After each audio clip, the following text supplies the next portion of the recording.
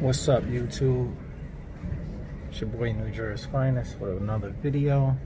So I wanted to find out from everybody who tried to purchase or rather pre-order the Xbox Series X what your experience was like. I was able to get one.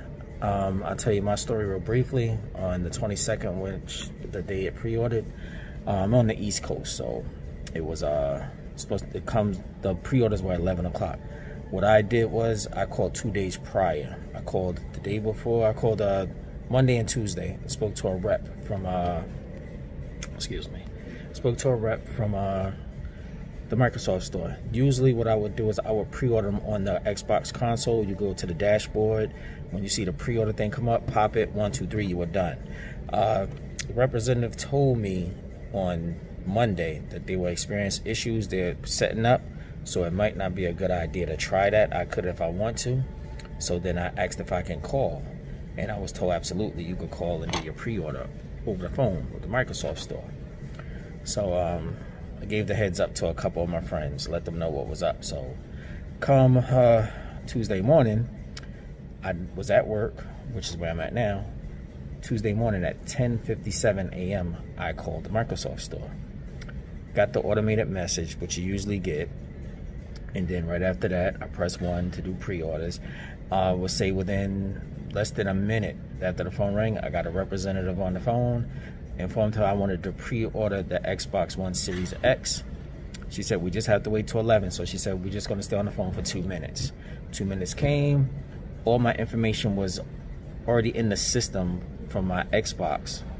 So all I had to do was confirm who I was, choose if I wanted to use my Microsoft points, which I had a few $100s. I chose not to. I said I'll just keep those for the games and just put it on my credit card, because in case you didn't know, you don't have to pay it fully if you did this option. I know I believe some sites did it, some didn't. I know for the PlayStation, I was told PS5 you had to pay it outright, which I had the funds for, but I just wasn't going to do it. Plus I couldn't get one because pretty sure everybody knows how crazy it was the way they did it. It was supposed to pre-order Thursday, they did it Wednesday night, and it was done. So it is what it is. I'd rather have my Xbox anyway. So like I was saying, once I verified everything, I got to choose which credit card they put on that credit card. They said right before it launches, that's when they're going to take the money. I'm fine, and that was it. I had a coworker do the same thing. The same coworker from I was mentioning was able to do the same thing. Pre-order, got the confirmation in the mail saying the total is going to be $533.11 is what you're going to be charged, and that was it.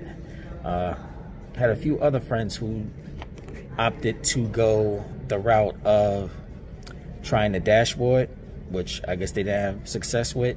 Then they tried to do the GameStop, the Walmart, Best Buy, and it didn't work. So they called me, asked me how I did it again. I gave them the info. By the time he got to a live representative on Xbox, on Microsoft store.com, it was too late. It was sold out.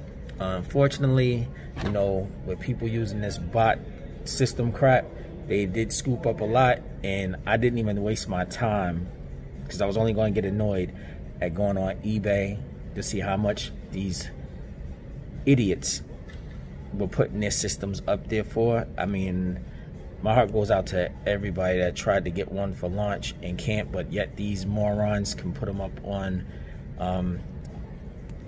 you know, eBay and want to get double the money for them. I wish eBay would implement something where somebody could take charge and see this and just block them, remove them from the site, not be able to sell it. You know, I did this with the Xbox One. I had about 3 Xbox Ones, 2 PlayStation 4s, and I sold them for the retail because I knew there were friends of mine that may have a hard time getting them, and I wasn't trying to make any additional money off of them. So I gave it to them at, you know, retail value. That was just me. But these people wanting $1,000, $1,500 for a system that was $533.11 if you want to be technical, plus tax. At least here on the East, that's how much it was with tax or whatever. But you're charging all this money. It's ridiculous, man. Especially with being a pandemic still. and you trying to rape people's pockets like this, is a special place for you. And I hope that eBay takes ownership of something to some degree and say, you know what, no, and just shut their site down, shut the page down. No, you can't sell it. Not this time. No, we're not gonna let you take people's hard-earned cash or whatever the case is. Likely they won't do it, but if anybody from eBay sees this message, or you know somebody, you know, give them a heads up.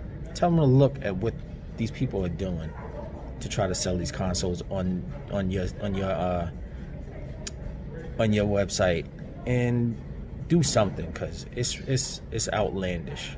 But I just want to know everybody's experience, if you was able to get it. If not, there's supposed to be more going up. I know it's supposed to be more PlayStations going up, because they do have 2 release dates, the 12th and the 19th. So if I could find one at least on my birthday, the 19th, that'd be cool. If not, I'll just have to wait till maybe after the holidays. But as long as I got my Xbox, I'm Gucci. So everybody out there, have a great day. Please be safe. Practice your social distancing and all that good stuff, and just leave me a response. Let me know what it is. If you got it, yay. If you got an X or S, or even if you was able to get a PlayStation 5. I was trying to get a digital, because I don't buy this no more, but just let me know what it is. All right, everybody have a good day. Be safe. One love.